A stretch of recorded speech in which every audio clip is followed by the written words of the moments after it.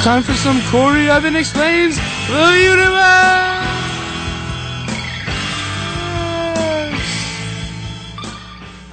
I'm Corey Evan, and this is Corey Evan Explains the Universe.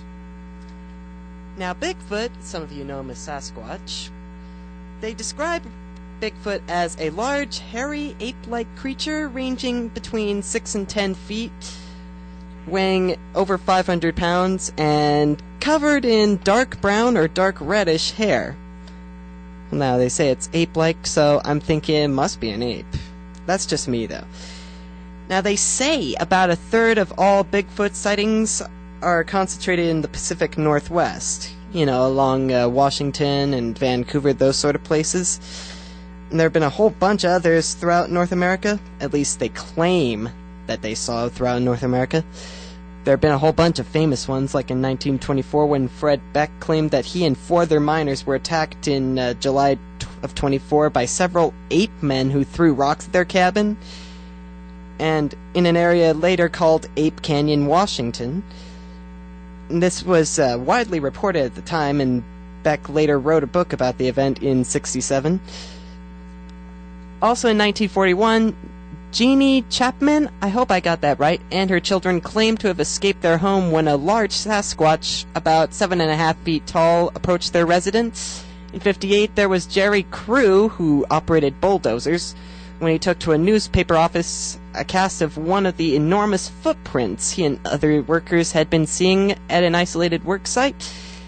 '67, there was Roger Patterson and Robert Gimlin, I hope it is, reported that on October 20th of that year they captured a purported Sasquatch on film at Bluff Creek, California.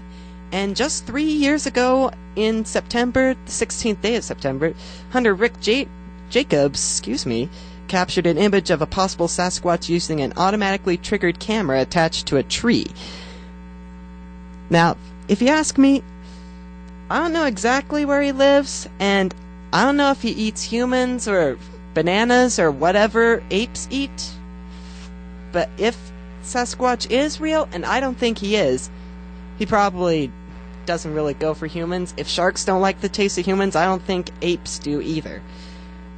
And all these sightings, there's actually notes along these that just say to me that all of these are fake.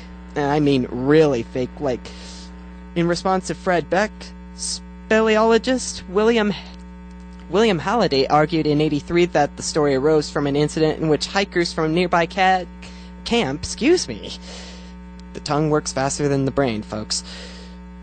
Now, he said that in '83, the story arose from an incident with hikers from a nearby camp.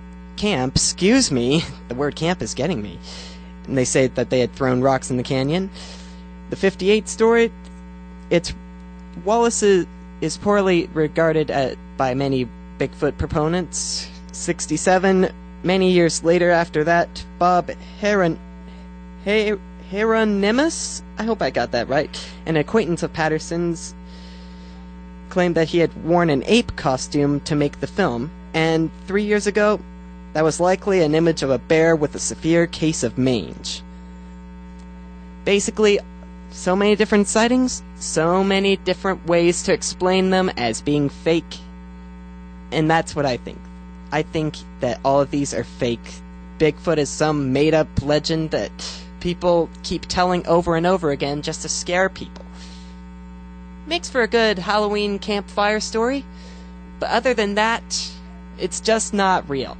Unless you can actually show me one, like put one in a zoo or something, in a specially designed enclosure or something, so that you can keep the creature safe and the viewer safe. I just don't believe that there's really such a thing as Sasquatch. I'm sorry if I offended those who believe in Sasquatch, but until you can show me concrete evidence that he's actually real, I just can't be convinced until then. It just seems too far out there, like outer space, really. Unless Sasquatch is actually an alien creature that's come here from the planet Nudnik. That'd be a scary thought. But yeah, that's just me. I'm Corey Evan, and this has been Corey Evan Explains the Universe. Oh my gosh. Corey, you still got it. That was an excellent explanation of the universe. Dude, he was on top of that one.